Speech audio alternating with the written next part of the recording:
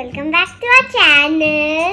We too, Vanya Vayana. Today I am going to narrate a story and its name is The Donkey and the Salt Merchant. Once upon a time, there was a salt merchant. One day he got a big order, but he was in a fix because he had to cross the river to deliver the salt to the shop. So, he bought a donkey, but the donkey was a really lazy one.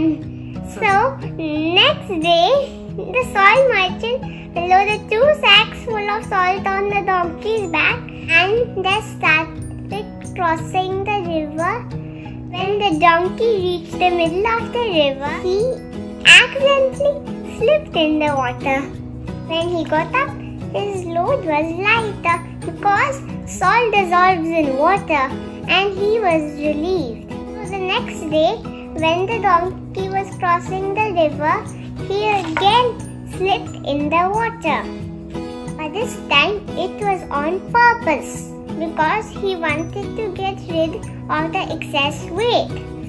So this became a habit. The master noticed him doing this every day. So he thought of teaching him a lesson.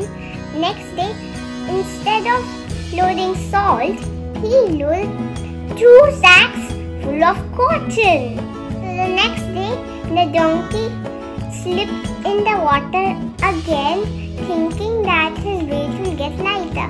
But his weight got 10 times heavier because salt dissolves in water and cotton does not.